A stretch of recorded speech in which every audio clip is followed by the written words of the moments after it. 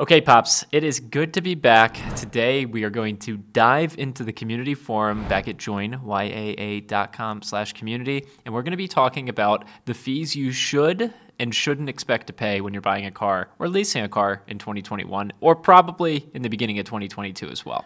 And maybe into forever, but let's hope not. So yeah, we've seen a lot of changes in the way that car deals are manufactured nowadays. Like not how the cars are manufactured, but like the way the deals are structured. Lots of factory orders, a lot of inventory on dealers' lots. And as a result of that, Dad, there's a lot of changes that are happening to like the actual deal worksheets and what you should expect when you walk into the dealership. Absolutely, yes. So we had one. I'll pull the first one up on the screen for you, Dad. This is from Keenan Henry. It comes by way of the YEA community forum. And it was from Keenan. He said, looking to build a car, after going through the build sheet, I asked them about a 1995 appearance package. The dealer said it's nitrogen, tent, and a few other items. I told them that I probably won't need that. They said that it's mandatory that gets installed since they aren't charging any market markups and selling at MSRP. What's your take? I want your take, Dad, and also we had awesome responses here from a bunch of people in the community forum. So what's your take initially, and then let's run through some of the responses. Well, if you're going to say that there's no additional dealer markup, then you shouldn't force your customer to have to buy a $2,000 appearance package. That is an additional dealer markup. You're just justifying it by saying that you're actually giving them something for that $1,995. I don't think as a dealer you should ever force a customer to buy something on a car that they've ordered. It doesn't have to be installed unless you tell the service department to install it. So perhaps if the customer doesn't want all that stuff, maybe perhaps you either just agree to sell them the car at the MSRP, or maybe $500 over MSRP or $750 over MSRP, whatever the profit margin is that's built into that $1,995, because you really are forcing him at this point to pay an additional dealer markup, just cloaking it in that you're actually giving him something for that markup. But let's be brutally honest. I mean, this is the market right now. So yes. Maybe, like, if you do run into this, Pops, what's something that you can say to kind of appear, like, educated or knowledgeable and maybe gain a little bit of control in the situation? I think you said in a past video, wasn't there, like, no RO on the... Put no additional items on the PDI RO. So PDI stands for pre-delivery inspection, and every vehicle, when it comes in from the factory, has to go through a pre-delivery inspection before it's actually sold and put on the lot. And before the service department will do that, they need an authorized repair order, RO, from the sales manager stating what needs to be done on that particular car, that particular stock number. So if on the pre-delivery inspection repair order, the sales manager writes no additional equipment to be installed at this time, then that customer wouldn't have to be subject to the $1,995 appearance package. Now, I understand that as a customer, the sales manager is going to say, hey, we're not charging $2,000 or $3,000 or $5,000 over MSRP for you to order this car, but we would appreciate you to take these appearance package items. And so there should be some room in that $1,995 to negotiate in good faith, I would think. So no RO on the PDI. No additional items on the PDI RO. And that's why you are here, and it's not just me. Yeah, only because I've probably requested that in the past. So, requested an appearance package or two? Well, or because at the mini store every car got nitrogen, and wheel locks and things like that. So if somebody ordered a car, I mean, we would specifically ask them, do you want the wheel locks? No. Do you want the nitrogen? No. So you'd make it a point on the order sheet that the customer didn't want any of that stuff, so that when the car came in and we went to the service department, we said, okay, on this RO, just do a PDI only, no additional dealer installed accessories. Yep. Or if there was an accessory that the customer had wanted, maybe it was a shift knob, I don't know what it was, floor mats, all weather mats, you would write that on the RO. And so just to be clear, this is something that if you are going to factory order a vehicle right now, which is likely if you're buying a new car, that's what you're doing. Don't be surprised if you find a dealership that sells a vehicle at MSRP, but ask them about this. Don't let this come up at the last moment, and be aware of accessories or add-on packages that are not added on markup to the MSRP, but are simply other products that are just being like tossed on, and use this verbiage as a way to kind of try and combat it. And if you can't, and I think that Space here in the forum said it well. Yeah. The reason behind placing a factory order is to get the vehicle with just the options you want, nothing else. Since you will take delivery upon arrival, the dealer has no additional cost in the car. MSRP should be the price. If this is a deal breaker for the dealer, I would look for another dealership to secure your order at straight MSRP. Well said. Yes, and the only dilemma with that is that there's not a lot of dealers out there today that are willing to do even a factory order at straight MSRP. And the reason for that is because they're getting 10 or 15% of what they normally would get in the way of allocations, and the dealerships feel as if they have this need to invent additional profit areas so that they can keep the doors open and remain profitable as a dealership.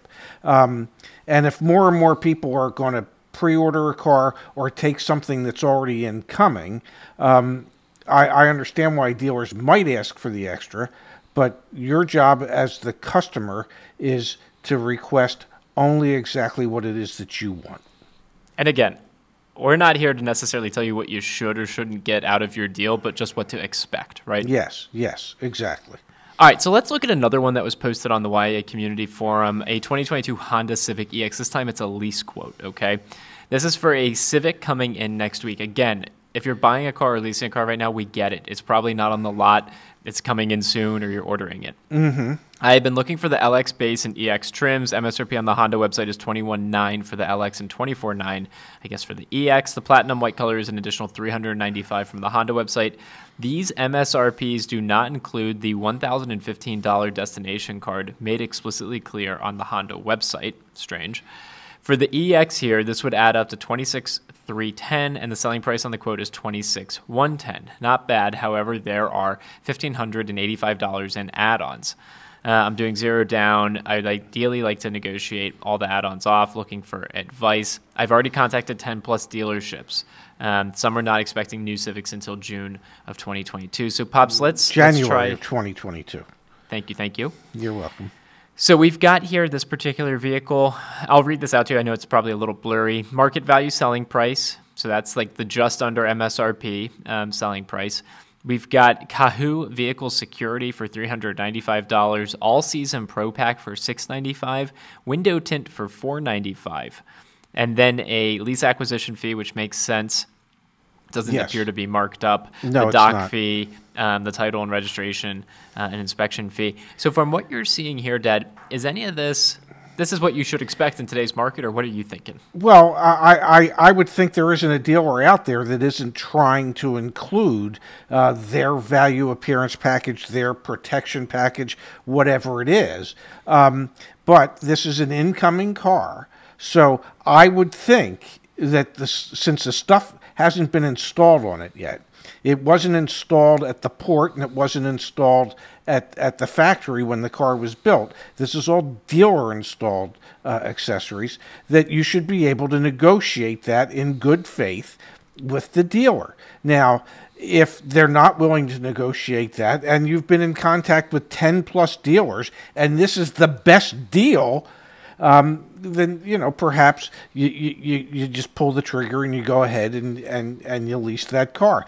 But I would attempt to at least mitigate some of the pricing on those items. I don't know if you want the vehicle security. I don't know if you want their Pro Pack. I don't know if you want their window tint. He said it, right? He said he wants them down to zero. But what's a good expectation to maybe set? Are you able to maybe negotiate 50% of it? Perhaps. You know, there And there this is is again where the no additional things on the RO at the no PDI. no additional dealer installed accessories on the RO for the pre-delivery inspection for the PDI. And let's face it, the parts and service departments mark these items up to the sales department. So there is a built-in profit even in the sales department cost for these items. It's a store profit. It's not necessarily the sales department profit. And the sales department is trying to create some additional profits on their end of the deal as well.